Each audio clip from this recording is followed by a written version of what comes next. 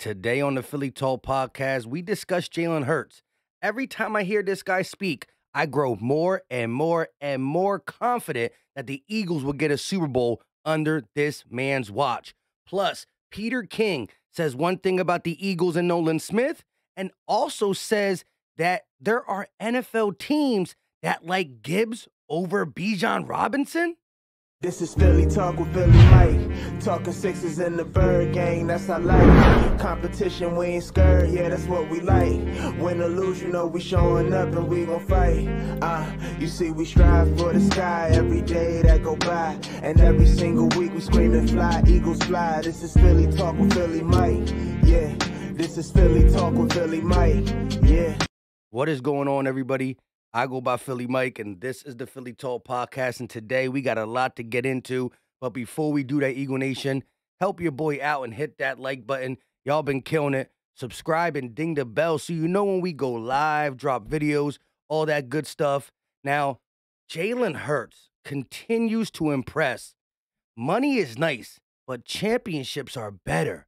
But listen to the question that was asked of him, and then he came up with this response. You had a purpose before anybody had an opinion. Now you're the highest paid player in the league. I mean, how satisfying is that for you? Yeah, I think money is nice. Championships are better. That contract. Simple. Money is nice. Championships are better. And you got this guy leading your franchise with a dynamic offensive line, wide receiving core, a tight end who's top 3, top 5 in the game, and who knows what is going to be added in this 2023 draft. People talking about JSN, they're still talking about Gibbs, they're still talking about Bijan, and we'll get into what Peter King said, but Jalen understands that he needed to take this type of contract. Eagles quarterback Jalen Hurts was asked why he didn't want a fully guaranteed contract. Hurts went on to say, when you look at the best teams in the league, it takes a village. Hurts added that they have something special building in Philly. And of course, James Palmer is going to say, money is nice, but championships are better. I totally agree. Jalen Hurts just gets it. Oh, but he's the highest paid quarterback in the NFL. How is he taking a team-friendly deal? Y'all not doing your homework. Not Eagle fans, but the Cowboy and Giant and Commanders and a strange Vikings fan and a Lions fan. Like, these NFC East and NFC foes talking about how could he be taking a team-friendly deal? We don't got to explain it to you. But as you watch the Eagles add this free agent and this free agent in the next 4 years, you will slowly understand that between Howie Roseman, Jalen Hurts, and our coach Nick Sirianni, we got this on lock. We got this on lock. Now let's get into some of the Peter King news, right? I said, uh-oh. I'm not going to give you my take on this right away, but Dove Kleiman update, a few NFL teams like Alabama, Jahmyr Gibbs over Texans, Bijan Robinson in this 2023 draft per Peter King. How do y'all feel about that? Now, under this, a couple people who follow me on Twitter and also on YouTube say, I've been saying it. Gibbs is the Alvin Kamara clone. He's more of a speedster, better with hands for the additional help at the wide receiver position. And just, Jalen has another target. Bijan is the special cutback, Saquon Barkley, break tackle guy. But with our offensive line, we don't necessarily need that. And I'm not just saying the Eagles are one of these teams. I'm not saying they are or not. Peter King is saying that there are a few teams that think Gibbs is more valuable and or better suitor for them over Bijan Robinson. I still say there's something about Bijan Robinson that I see so special. I do believe his game can translate. Like, he only stops on a dime and cuts back and does that LaShawn McCoy stuff in the backfield for Texas because he had to, where Alabama's star running back Gibbs can just hit one cut and go because their offensive line gave them that ability, right? The lane was open where Bijan had to create on his own. I think that when you look at sturdiness and just IQ, I think Bijan's game is going to translate. Will it be for the Philadelphia Eagles? I doubt it. I've been a big supporter of the people who like Bijan.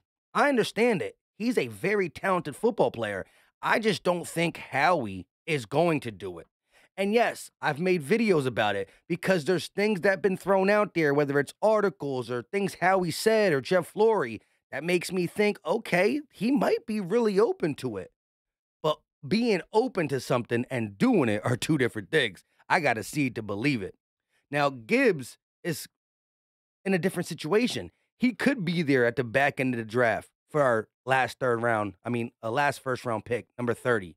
He could even be there early in the second, which justifies Howie moving back into the second. Now he's going to garner some more picks and still get a dynamic playmaker who played at a previous school of Jalen Hurts, who has that pedigree like a Devontae Smith. Alabama and Georgia players they've been there, done that. You saw Smitty go to the Super Bowl, right?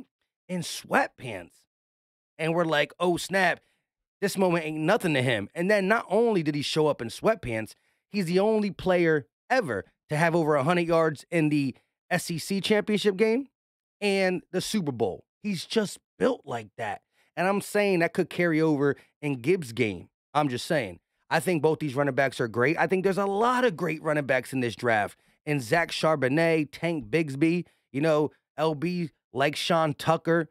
I like the Israel dude out of Pitt.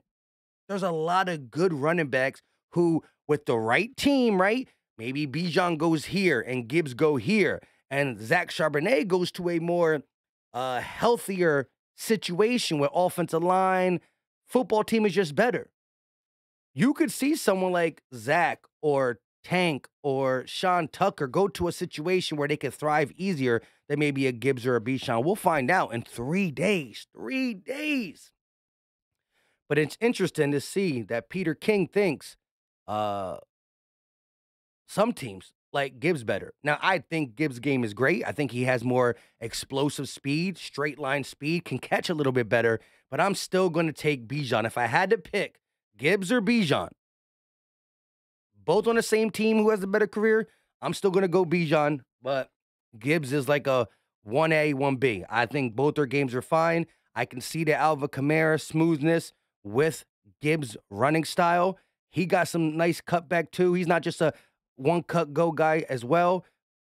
But I still think what Bijan will offer just off the field as much as on the field. Now, I can't really say good or bad with Jahmyr Gibbs because I haven't really seen or heard him off the field. I'm not going to lie, Bijan has been getting all the interviews. He's on this talk show and this talk show and this talk show. So I think Gibbs does feel a little disrespected, I should say. I don't know him off the field as much as I do know Bijan. But anyways, 1A, 1B, Peter King could be right. Them NFL teams could be right. Or they could be wrong. We'll find out because I'm going to be following these guys' career, whether they're with the Eagles or not, because it's going to be interesting. This could be one of the greatest running back classes. We're not talking like, okay, LT was drafted one time, AP was drafted one time, right? Superstar Hall of Fame running backs.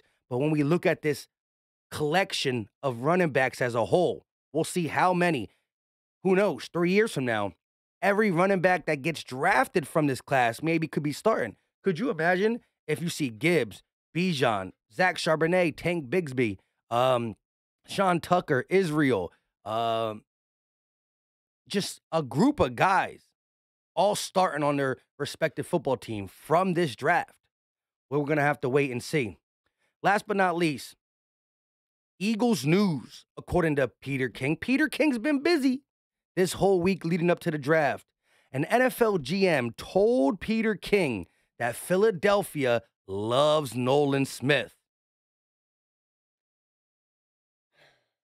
I like Nolan Smith. What concerns me is his frame. He's such a great run stopper in college. Can it translate to the NFL? Can he do that? Can he get off the ball quick enough to get in between offensive linemen at the NFL level? Can he just arm tackle NFL running backs? It's yet to be seen. But the quickness, the pass rush ability, combined with how he stops the run, you didn't see a guy like Hassan Reddick, who is a great pass rusher. Nolan Smith has been compared to Hassan Reddick. However, in college, coming out as a prospect, Nolan Smith was quicker. Nolan Smith can play The linebacker position dropped back in coverage better. And I think Nolan Smith was a better tackler or a better run stopper than Hassan Reddick is. Now, Hassan is in the NFL. He's had multiple sacks or double-digit sacks on 3 different teams. Best year with the Philadelphia Eagles. Can still play the run. I'm talking about coming out of college. Hassan Reddick was a pass rusher. That's really it. Like, he could play the run, but he wasn't asked to do what Nolan Smith does in the run game. But again, frame, size, will that hold up in the NFL? We'll see. Another knock that I got for Nolan Smith is that he's been nicked up and injured 2 years in a row. So was Landon Dickerson out of Alabama, right? Came to the NFL, injuries went away. Nolan Smith, nicked up at Georgia, comes to the NFL, maybe they can go away. We will see. But where do we take him? Is this a trade back 14-15 scenario? Is it number 10? I understand. I do think that, he was brought in. Every single player that the Eagles brought in was for a reason. Either they really liked them or they know other people like them. And there are smoke screens. No if, and, or buts about it. There's smoke screens. But to be brought in shows that the Eagles have either an idea that he's wanted around the league and or they want him. Nolan Smith, Brian Branch, Jalen Carter, Bijan Robinson, Lucas Van Ness, Peter Skoronski, Paris Johnson, a D tackle, I can't say his name. Who else? Jackson, JSN, right? Like, they brought these guys in for a reason, smokescreen or not. But these are the biggest names talked about in the draft, and it's 3 days away. I can't wait. Do your boy a favor real quick at the 11-minute and 55-second mark. Drop the muscle emoji, right? Check out the dad cap, PTP. Got the fit. I got the snapback right here. Check out all the merch if you would like. Appreciate all the support. Let me know. Nolan Smith, how do you feel? I'm a big Nolan Smith guy. If we get him, I'm going to be happy. Where we get him would make me more happier. At once upon a time, I thought he'd be there at 30. Now I don't think so. So, let me know your thoughts. Until next time, y'all know what time it is. Appreciate the love and support. Hit that like button for your boy. It's free. It's easy. It don't cost a thing. Let me know your thoughts in the comment section. Subscribe, ding the bell. And, me, Gate City, and Philly Fresh are going to be live for the draft. I'm going to see if LB wants to join us, and then we have a little GOAT Talk, Battlebird podcast combination. 4 people streaming the draft the whole first round. 2 picks. Trade backs, draft trades, we'll see. Until next time, you know what time it is. We out.